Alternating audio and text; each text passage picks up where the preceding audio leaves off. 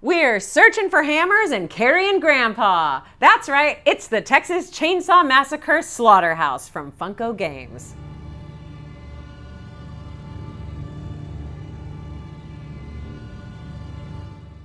In this cannibalistic kill fest, one player takes the role of the Sawyer family, owners of a nightmare farmstead and proverbial slaughterhouse. The other players take the role of unlucky trespassers, all trying to escape the murderous Sawyers. Over a series of rounds, the Sawyers hunt the trespassers who attempt to escape the farm. But in this game, there are no winners, only survivors.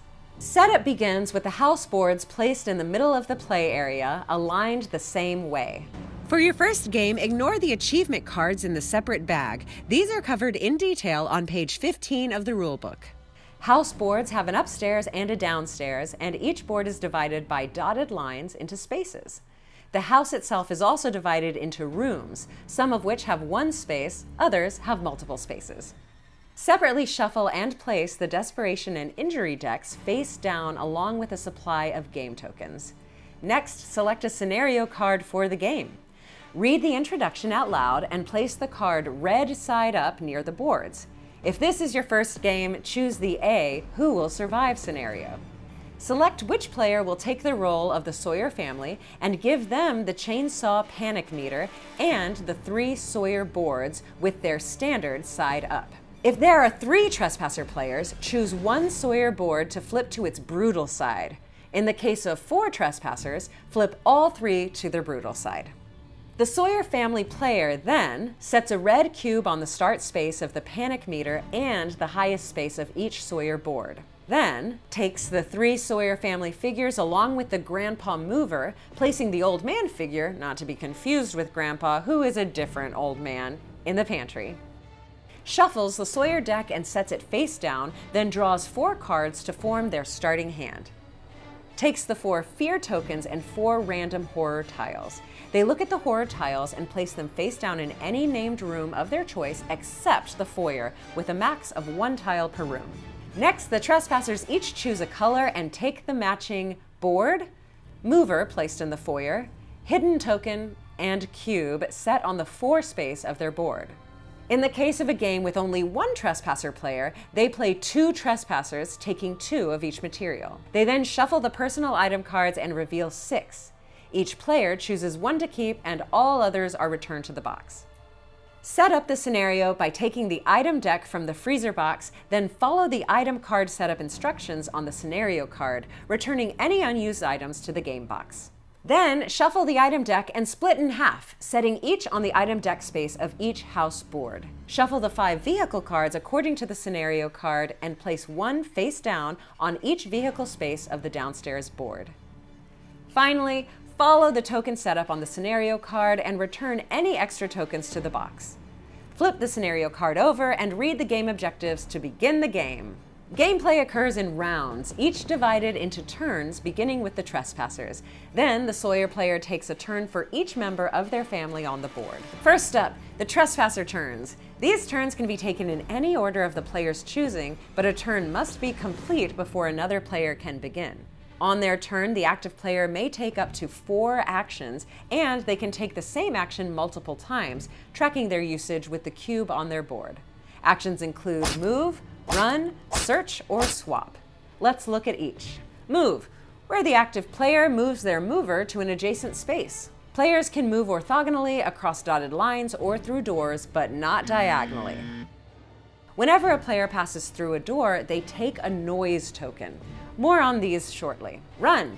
This allows the player to move 2 spaces. However, they automatically incur a penalty of 1 noise token plus 1 more for each door they move through. If a run is interrupted by an attack, the movement immediately ends. Search. If the trespasser is in a space with a search symbol, they roll 2 of the 3 bone dice. Bone dice have either a blank side, a single success, or a 2 success side. For each success rolled, reveal the top card of the item deck on their current board. They then choose one of the revealed items and bury the rest. Burying cards means putting them on the bottom of that deck, as there are no discard piles in this game. Trespassers can carry up to 4 items, but personal items do not apply to this limit. Note that whenever a trespasser searches, the Sawyer player places a searched token over the symbol. If all the searched tokens have been placed, the Sawyer player uses one of the placed tokens to cover the space. Swap. The active player chooses one trespasser, living or dead, on their space and may give or take any number of item cards from them as long as either player does not exceed their limit. Once the active trespasser has taken up to the 4 actions, they move their cube to the 0 space to show their turn is complete. If they have any noise tokens in front of them, they roll 2 dice and discard 1 token for each success. Any remaining tokens are flipped to their fear side, then given to the Sawyer player. Additionally, if the trespasser has ended their turn in a room with a hide symbol and there are no Sawyers in the room, the trespasser is considered hidden. Their mover is replaced with the hidden token. Hidden trespassers cannot be attacked or carried by the Sawyers. On their next turn, their mover returns to the space. Once all trespasser players have completed their turns, they reset their cubes to 4 and the Sawyer player's turn begins. At the start of their turn, the Sawyer player draws cards from the Sawyer deck based on the number below the cube on the panic meter. They may also draw additional cards by spending 2 fear tokens per card. They then take a turn with each of the Sawyer members on the board. At the start of the game, only the old man will take a turn, but as the panic meter rises, the other Sawyers will join the fray. The player may choose the order in which to resolve the family members' turns, but Grandpa never takes a turn. Wah, wah. On a Sawyer's turn, they may take a number of actions based on their cube on their card. These actions can be taken multiple times in any order and include move, hunt, and attack or other action. Move. Y'all, this is pretty simple, and it follows the same rules as the trespasser move action. However, Sawyers don't make noise, reveal horror tiles, or vehicle cards. And because Grandpa cannot move on his own, any Sawyer may carry him when they take the move action. Players can only carry 1 mover or token at a time. Hunt. When in a space with a hidden token, the Sawyer player can hunt to roll 1 die. If they get at least 1 success, the trespasser is no longer hidden. Attack or other action. The Sawyers have unique actions on their cards, which include an attack option, which allows them to attack a trespasser in their space. For each success rolled, they reveal a card from the top of the injury deck, then choose 1 to give to the trespasser, burying the rest.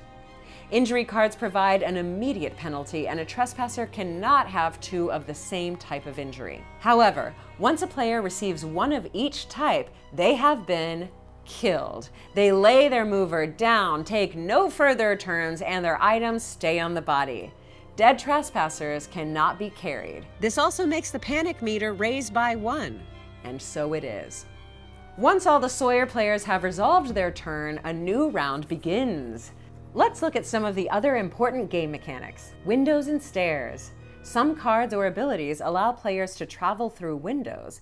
If they move through a window on the upstairs board, they jump down to any space on the downstairs board between the 2 window symbols on that side of the house. Spaces with stairs are noisy, providing a noise token when moved on, and trespassers cannot run on them. But they're adjacent to each other on the separate boards, allowing players to traverse the floors. Panic meter. Various game effects raise the panic, moving the cube 1 space to the right. As the panic rises, the label above each new space resolves immediately, either allowing each trespasser to draw a desperation card, which provides a powerful one-time ability and does not require an action, or allowing the placement of a Sawyer family member on the start space listed on their board. Attacking Sawyers. Some desperation cards and item cards allow a trespasser to attack a Sawyer in their space. They roll the dice listed, and for each success, the Sawyer loses an action on their next turn, tracked by moving the cube on their board to a minimum of 1 action. Sawyer cards. These can be played in one of 2 ways. During a trespasser's turn as a reaction, or during a Sawyer's turn for the effect in the red bar at the bottom of the card. In either case, they bury the card after. Vehicles, the main way of escape. When a trespasser ends their movement on a space with a face-down vehicle card, they reveal it. Some also have an immediate effect when revealed. Horror tiles. Whenever a trespasser enters a space or room with a face-down horror tile, their move ends immediately and they reveal it, resolving its effect. Fire. When any Sawyer or trespasser starts their turn in a space with fire, roll 2 dice. Sawyers lose actions per success, and trespassers draw injury cards and apply 1 if possible. Grandpa. Whenever a trespasser enters a space with Grandpa, their movement ends and the Sawyer player rolls 1 die to attack them. Rounds continue with Sawyers hunting and trespassers fleeing until one of 2 end game conditions are met. If all the trespassers have been killed, the game ends. If all of the trespassers remaining have escaped, the game ends. There are no winners, only survivors. And that's the bleak and brutal basics of the Texas Chainsaw Massacre Slaughterhouse. I'm Amy Vorpahl, this is Good Time Society, and you are gonna make a nice skin suit someday. Be sure to like this video, subscribe to the channel, and come on back for more great games and good times. Bye!